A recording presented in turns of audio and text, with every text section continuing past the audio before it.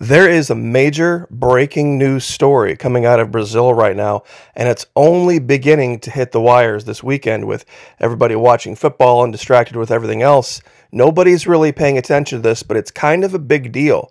Now, we have talked about Brazil at length on this channel for a long time because it illustrates some key fundamental differences between liberty in South America and how they perceive it and how we perceive it. Now, real quick, just for reference, today is 8 January, Sunday, 2023. It is currently 17:33 hours. That is, of course, 5:33 p.m. in the afternoon for those of you in the civilian world. Here on the northeast coast of Florida, currently 68. We had a beautiful high of 80 degrees today. Low right around 39 degrees. Still very chilly. Barometer 30.19. So we are getting that out of the way so that we can get to the important stuff. Thank you, everyone who has joined us over at Patreon. We're going to be doing a Patreon-based video on this where we talk about things gloves off and we tell it like it is. There's some things I'm going to cover kind of on the surface here at YouTube just to kind of get you guys a taste of what's coming, because it is a wonderful teaching tool. Many people don't realize that at the very same time and shortly after we had our revolution for liberty in North America, they had the same thing in South America, but they went a very different way. Now, on the left, we have Jair Bolsonaro. He just lost a very, very, very, very close election. A lot of people are likening what's happening right now to what happened 2 years ago, January 6th. It's not the same thing at all. It truly isn't. There are so many differences. Number one, there's no major event going on today in Brazil like was going on the 6th of January, where they were counting electoral votes. None of that's gone on. The transition has taken place. Bolsonaro's left the country. In fact, I believe he's just right down the road from me here in Orlando. There's no likening of the two at all. The other thing that's very, very different about the reasoning behind what's happening in Brazil, this election between Bolsonaro and Da Silva was extremely close. It more resembles Bush-Gore than it resembles Trump-Biden. I mean, it was just razor thin. We're talking 1%. They do things differently. There's no electoral college in Brazil, so they have everybody who wants to run goes through the first round. If nobody gets 50%, the top two vote getters then go to a runoff. And that's what happened in this particular case. And it was something like, let's see, I want to get this right, 50.9% for Da Silva and 49.1% for Bolsonaro, which is not surprising in the least. Da Silva was very, very popular even before he went to prison. Now, here's the part that a lot of people don't get. The difference between Da Silva and Bolsonaro is less than the difference between libertarians in North America and Republicans in North America. Now, to the Brazilians, those differences are fairly, pronounced. They are almost the same candidate. They go about many of the things, they go about governing the country in much more similar fashion than do, say, North American Democrats and Republicans. Very, very different. And you might have noticed, what does PL stand for? Partido Liberal, which means neoliberal, which is a very different definition. We truly don't have any more neoliberals left in North America. A lot of people like to call them neocons, but even the neocons have more in common with the Partido de Trabajadores, PT, the Workers' Party. Now, when we think of Workers' Party in North America, we think of unions, we think of Democrats. You would have to go way back to the 50s and 60s in North America to see politicians that have the values of the Workers' Party in South America. It's very, very, very different. So I don't want to get too far off the beaten path on this and the whys and wherefores and who's rights and who should be doing what. I'm going to basically show what CNN is saying about this so I don't get in any trouble. Bolsonaro supporters stormed Brazilian Congress. It's been widely condemned around the world. President Biden has spoken on it. De Silva says he's going to find out who these people are. There have been reports of 30 arrested, but then there's also been pictures shown of buses. So, who knows? We're going to look more into this. We're going to do a Patreon video only on this. But it's a very interesting, very strange thing. There are things that go on in Brazil that conservatives would go down and applaud and say, wow, this is great. They got so much freedom, so much liberty. But then they would see other things that go on in Brazil, and they would be mortified, saying, well, no, that shouldn't be allowed. This is going to lead to trafficking this and trafficking that. How many of you have seen this picture that I've used talking about this psychological operation regarding prostitution? If things would go bad in this country, if jobs would go away and there would be a depression and, women were forced to make some awful choices. Well, this picture that I've been using is from this article, The Lessons of 30 Years of the Brazilian Sex Workers Organized Movement. You see, they got organized down in Brazil and got recognized as actual workers, not to be treated any differently than any others. Now, I'm sure a lot of people are rolling their eyes. Florida Monkey, why do you talk about this? Well, you see, they look at us as completely illogical and strange.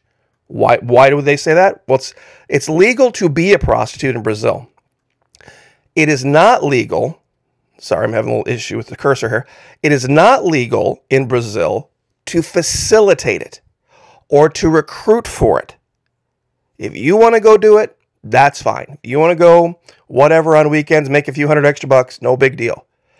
But if you decide, hey, you know what, I'm going to go rent a house and I'm going to go see if I can say, hey, look, I'll charge you, all of you prostitutes, so much to use this house. See, that's illegal. Going out and recruiting prostitutes and offering protection, that's illegal. So all the things surrounding it, that's illegal. But I thought this was, and this is a lot of the things that when Brazilians look at Americans, they don't understand us. They look at us and say, okay, so you're saying it's okay in Hollywood to go pretend to be a prostitute on the big screen. This is, of course, a scene from Deadpool. This is the actress Miranda Baccarin. She's played prostitutes in 2 major series. One's Firefly and the other one is Deadpool. It's okay to go pretend to be a prostitute in front of millions of people for millions of dollars. That's okay. To make it look like you're having sex for money. That's okay. You're not going to get thrown in jail for that. In fact, you'll be celebrated for that. But 2 normal, everyday people and a couple $100 will get you thrown in jail in North America? See, to them, they don't understand the moral logic. They don't understand how it can be okay just to slap an R rating on something or an NC-17 rating on something or TVMA or whatever you want to call it, and pay people millions and millions of dollars to appear in varying states of dress and pretend acting out and glamorizing the idea of being a prostitute, like in Deadpool. That's okay. But normal Joe and normal Jane down the block, they're the criminal element. They're the ones who need to be arrested. They're the ones who need the police creating stings and creating all these elaborate traps to catch them, to avoid quote-unquote trafficking. But then movies like this that play for millions and millions and millions of people all around the world, that's okay. There's no moral problem there. You see, the Brazilians aren't the confused ones. We are. You see, and a lot of people are like, wait, it's a hard thing, but you have to take a minute, take a breath, and think about it logically. See, when I say morally okay, I mean there's no laws against it. There's no huge push in Congress to get rid of movies like Deadpool. Because why? Well, freedom of expression and liberty and this. Okay. Well, what about life, liberty, and the pursuit of happiness? If somebody wants to do whatever they want to do to earn money for their life, however, as long as there's no victim involved and nobody's being forced to do anything. And some people say, well, it leads to, well, a lot of things, that's the whole slippery slope fallacy. So it's very strange to see these two things happening with what happened on Jan 6 here and what's happening down there. You see, they weren't trying to, the people that are doing the rioting down here now weren't trying to stop anything from happening. They weren't hanging nooses anywhere and saying this particular person here or this particular person there needs to be held to account by our mob. That's not what was going on in Brazil. They were just protesting and just doing it just to lash out. And like I said, there's also one other thing too. There was the issue with, everybody was watching the Electoral College count January 2020 or November, and then things were one way when people went to bed, and then when they got up the next morning, things were another way. That was never the case in Brazil. That was never the case in Brazil.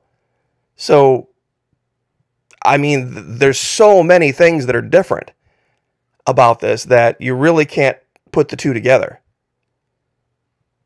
Bolsonaro had the military on his side, and the military was doing its own audits of the election, and even they said, yeah, this election's righteous. The military was pretty much in Bolsonaro's pocket, and even they said, yeah, it was a close election, but De Silva won. So when even his own allies said this, that's why he's in. Now, he didn't want to take part in the changing over of the guard, but he didn't stand in the way of it. He got on the plane. He's in Orlando. So I just wanted to cover this, and just kind of touch on the major points where there are major differences. This wasn't an election down there where it was really, really going to be, hard one way and then turned out way the other way. Not the case. Not the case in the least. They were the top two vote getters in the first round. It was very close then. And when you added up everybody else and you looked at all of the votes that were more right-leaning versus more left-leaning, it was close, but it looked like De Silva was going to pull it out. And he did by like 1%. I mean, it literally was like it's 60.3 million votes to 58.2 million votes. 50.9 to 49. So it is, and like I said, and I'll say this again, to the Brazilians, there's a big difference between these two. But to North Americans, if we were to look at these two and see all of their policy positions, we'd say that's really splitting hairs. There's really not that much of a difference compared to, say, Biden versus Trump, or a libertarian candidate, versus a Green Party candidate. The huge philosophical differences in how they operate. So anyway, I will leave it there, but thank you once again, everyone who's over at Patreon. Stay tuned. I will put something together a little bit more detailed, a little bit more gloves off, so that we can get deeper into this and keep an eye on it. So anyway, God bless, like, share, subscribe. We'll see you guys next time.